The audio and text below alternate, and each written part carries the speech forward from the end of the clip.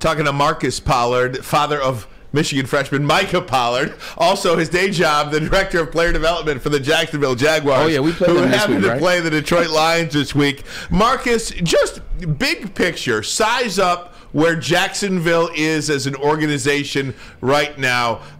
You bring in a new coach. You've got a shiny new piece in the #1 overall pick, Trayvon Walker. You got to feel good about who you got there. Another #1 overall pick in Trevor Lawrence. Your program is really moving along over there, is it not? Yes, it is. And hats off to Mr. Khan and Trent Baalke, our general manager. To have those selections, it's kind of hard to miss on those two guys. Both are once-in-a-lifetime talent in Trevor Lawrence and Trayvon, and to have those guys on this team doing the things that they're doing to help us win football games is important because we don't want to be picking 1 overall nowhere in the near future. So we'll let somebody else have that 1 overall pick. That means we're winning football games. And I think the guys that we've selected so far are doing a tremendous job. Yeah, talk about Trevor Lawrence. Obviously, last year he struggled a little bit with that regime down there. We don't need to talk about that. But talk about how important it is. You know, hey, we won't have to talk about that. We'll have to talk about that guy. It happened. It's over with. But just talk about how important it is to get a guy like that weapons. The thing that he had when he was in Clemson, he had weapons. The guys that he had at Clemson, and one of those weapons happens to be in that backfield for him now, Travis Etienne. Talk about Zay Jones, Christian Kirk, and Travis Etienne. Yeah, I mean, he's got weapons. You know, that's the one thing that I have to give hats off to again for Trent Baalke and our scouting department, personnel department, because they really went out and really made some really sound free agent decisions for us to give Trevor some opportunity to get weapons around guys that can help him look good and make him play well. And that's what we've done. Having Travis in the backfield with him is very comforting. And to spend all that time in Clemson together. And one thing, I'm not looking forward to next year, but to think we'll get Calvin Ridley to go with this group of guys that we already have. Oh, so that's I'm right. really excited about what's going forward. What do you think of the Lions, Marcus? Have you been following their progress and everything? This is I would think this is a pretty evenly matched game, if you're asking me, as an NFL fan. Yeah, I agree. I think both of us are on a somewhat similar trajectory. I have a lot of respect for Dan Campbell, who I've played with in Detroit, Mark Brunell, who I know, playing against Aaron Glenn. So there are a lot of coaches on that staff that I have personal relationships with. Todd Wash, the defensive line coach. So there are a lot of guys in that staff that I know those guys are going to work hard. They're going to play their tails off and compete. And I think that's what we're going to do here. I'm looking forward to having an exciting game. And I think both teams are in this dogfight to continue their season and play well. Hey, Marcus, I got to ask you a question. I would behoove myself if I didn't ask this question. One of the first people I met when I met you in terms of team members with the Indianapolis Colts, one of my favorite guys was Jeff Saturday. Jeff Saturday is one of my favorite guys. I had a chance to meet him in Indy the first time I went there, and also had a chance to meet him here Thanksgiving game in 2004, I believe it was. Talk about how you feel about that decision. He's now the head coach for the Indianapolis Colts. I mean, just tell me anything how you want to feel about it, because there's so many different ways you can go with it, but he's obviously the head coach there now, no coaching experience. Yeah, I think for me, it would have been a tough decision for me to make if Mr. Irsay would have offered me that job, because I know that there's a lot of responsibility other than coaching ball that comes with being a head coach of an NFL team. You're more of a CEO than you're a ball coach.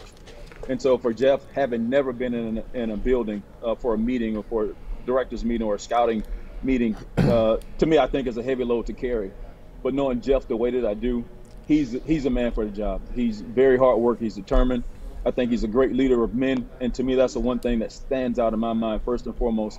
He's such a good leader of men, not just a good leader. He's a great leader of men, and when you can have that on your resume, and I'm certain guys in that locker room and coaches on that staff will see that about Jeff.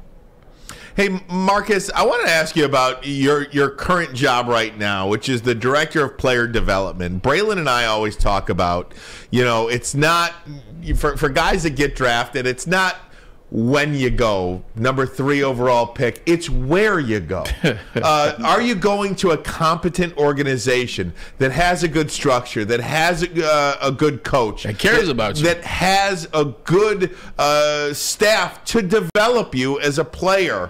How important is that, and how overlooked do you think that area is when you watch an NFL draft and you see this all-talented player that comes, but they got no quarterback? Are they? You know what I'm trying to get at here? Just Talk about that process as a player development leader there in Jacksonville.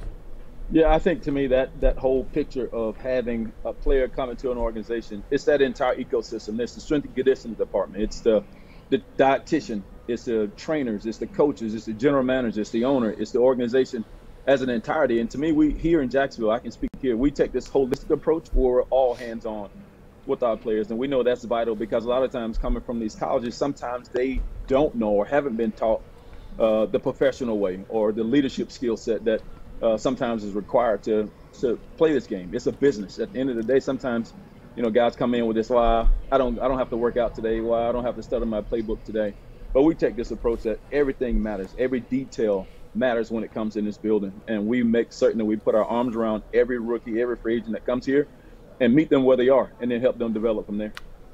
That starts too with the head coach a little bit, does it not, Marcus? I mean, I don't know. As Braylon mentioned, you don't have to talk bad about the other guy, but the guy you got in there now, Doug Pederson.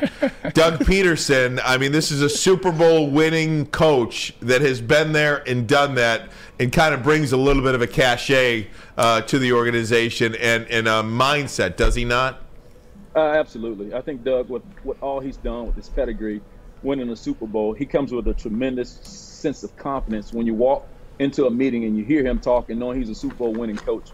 But the thing I'm more impressed about Coach Pederson is that, after playing, he went back and taught high school and became a high school coach, and then he got back into the business. So this guy started from the bottom and worked his way all the way up to the top.